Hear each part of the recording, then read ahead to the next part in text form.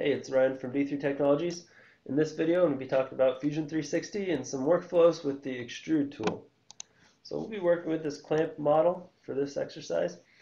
And the first thing I want to do is I'm actually going to build some rubber caps to go over these end pieces. So I'm just going to hide the clamp arm and go ahead and build the cap right on top of the trigger assembly here.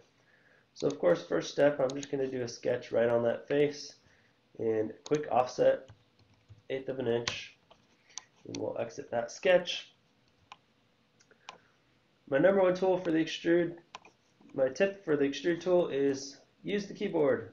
E is the keyboard shortcut for extrude, as you can see in my menu here. And of course I can also add it as it is by default into the menu there, or I could add it to my toolbox.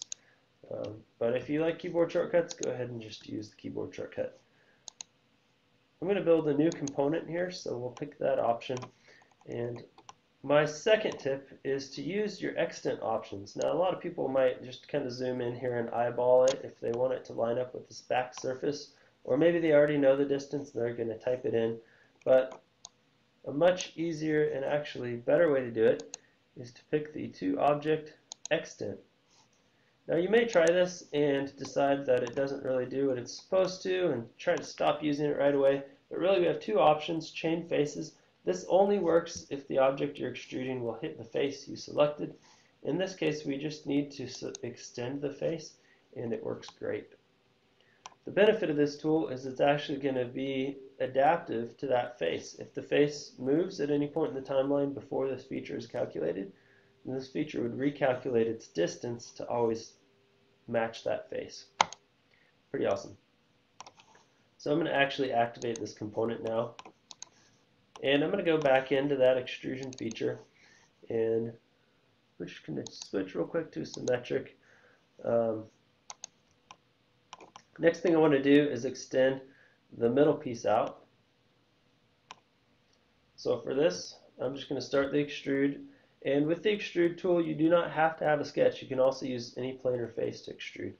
So even though I'm in another component, I can still pick that face on the original trigger and add the material to this component. Again, it doesn't really make sense to type in a value when I could just say, just extrude until you hit that object, and of course, extend the faces. Now I'm going to activate an analysis, cross-sectional analysis here, and you'll notice that it actually is touching exactly. Maybe I want a little bit of a gap in here. Here's my last tip for you. The start option is pretty awesome in Fusion.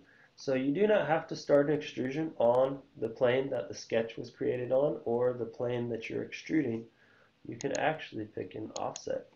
And so I can just type a little bit of value that I want to offset, and watch when I add this, the offset starting point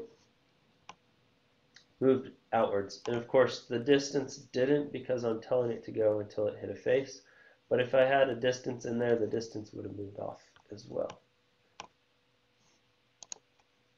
And so with just a couple features there, I've got a nice clamp arm. Let me turn the analysis off here and reactivate my main assembly. I've got the start to a nice rubber clamp arm that's completely adaptive to the part that I built it on using just a couple extrusion tools.